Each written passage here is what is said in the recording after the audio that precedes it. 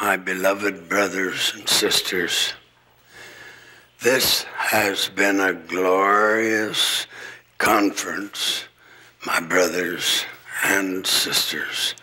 I have felt close to those of you in this tabernacle and this building, even though we're separated by a whole continent. This great sesquicentennial conference has brought us all close to the beginning of this dispensation. We have been refreshed because of those reminders. But even as we speak of the beginnings, even in the world, in the events, even in this world, we're reminded that we are moving ever closer to the ending of this dispensation.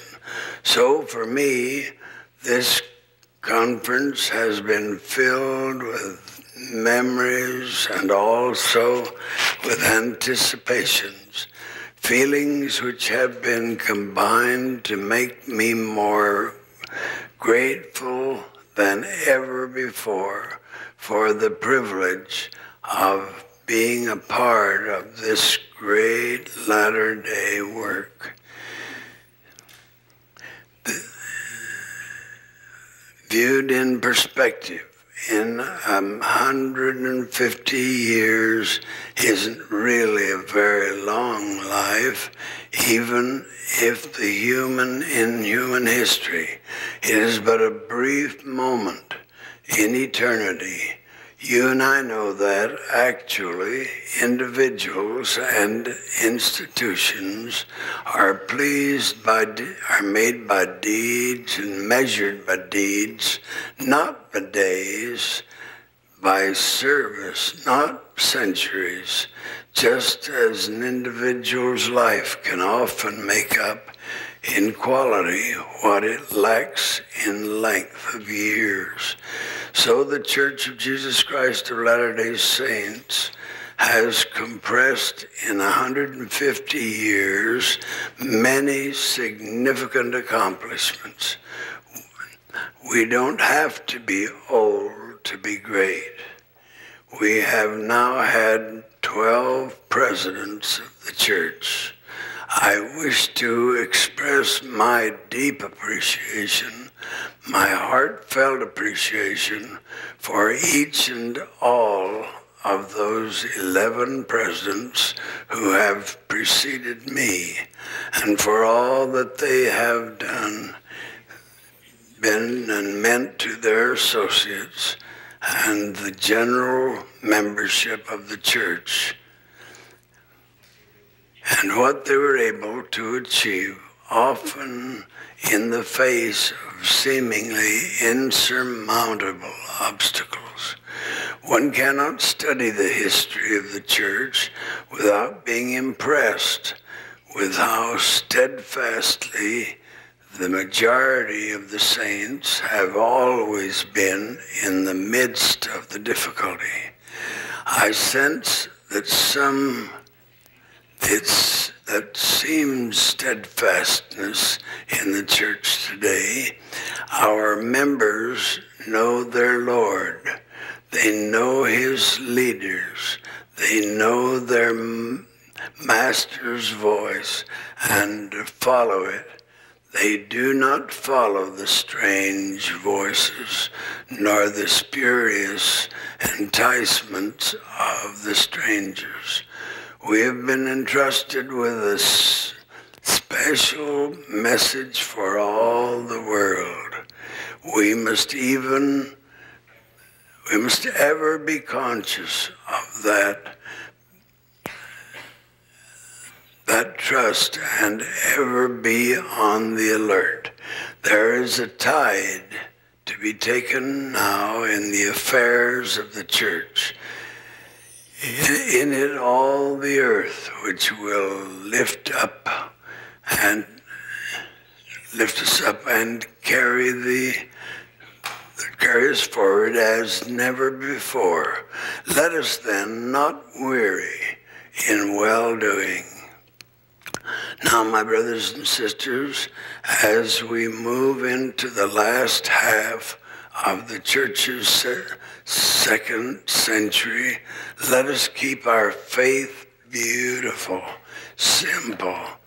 May we, as Paul said, be wise unto that which is good and simple. Concerning evil, learn to recognize evil and shun it always. May we keep church programs and the organization simple.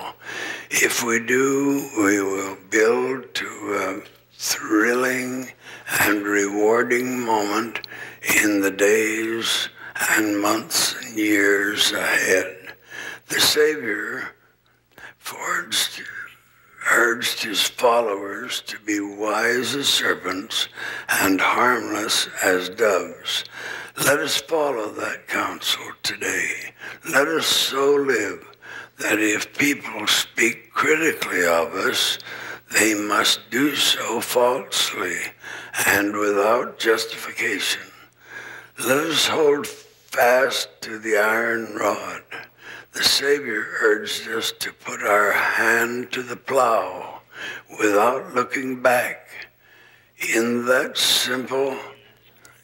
spirit, we are being asked to have humility and a deep and abiding faith in the Lord and to move forward and trusting in Him.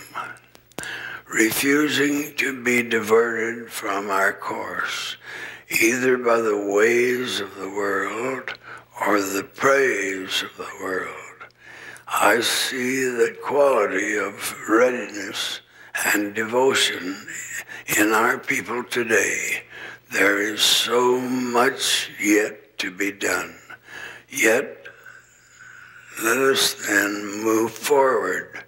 Let us continue the journey with the lengthened stride.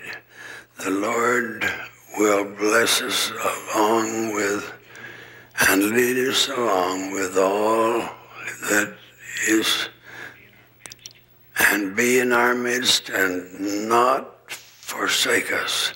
I know with all my soul that Jesus Christ is the Son of God, that He died on the cross and was resurrected from the dead. He is the risen Lord, the great presiding high priest, and He stands at the head of the church. Of this I testify to you, my beautiful brothers and sisters, on this special Easter Sunday and on the anniversary of the restoration of this organization, the Church of Jesus Christ of Latter-day Saints, in this very spot 150 years ago. In the name of Jesus Christ, amen.